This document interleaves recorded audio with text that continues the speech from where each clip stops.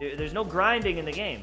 You get a set amount of resin, you get a set amount of energy, and that's all you get. And if you don't like it, too bad.